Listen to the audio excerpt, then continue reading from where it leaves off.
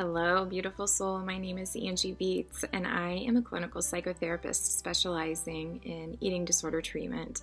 And I am also recovered. And I was thinking this morning about the automatic thoughts that we have that we say to ourselves without even really being conscious of the messages that we are repeating.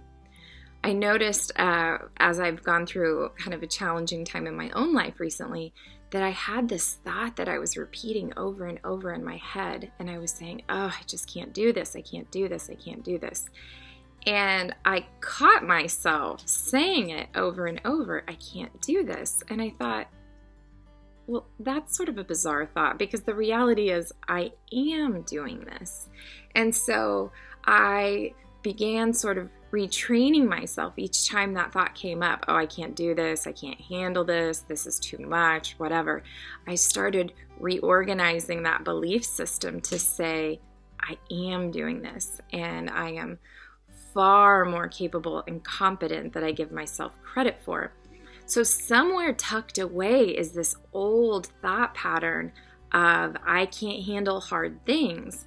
And I wondered if this might be true for you, if there are automatic thoughts that come up, like these core beliefs that you have within inside of you that's like, I am incapable of whatever, or I am not worthy unless I'm a certain size, or I'm not good enough unless I'm making, perfect grades.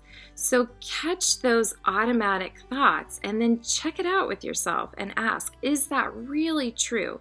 Is that really true that I'm only good enough at a certain weight or at a certain GPA? And ask yourself if that really fits with the essence of what you most deeply believe in, and then reframe it. Reframe it for yourself. I am worthy regardless of my size. I am worthy regardless of my grade point average or whatever the case may be. So check those automatic thoughts, see if they really hold true for you, and then see if you can rework them to say something more positive when those thoughts pop up. We don't have any control over the thoughts that pop into our head. We only have control in how we respond to them, if we buy into them. And so really it's powerful to recognize that thought pattern and then reframe it. It's like flexing a muscle in your brain to kind of retrain that core belief or whatever is sort of repeating in your brain. This is too hard. This is too much. This is whatever. And say, I'm doing this a moment at a time, a breath at a time. It's all going to work out just as it's intended to.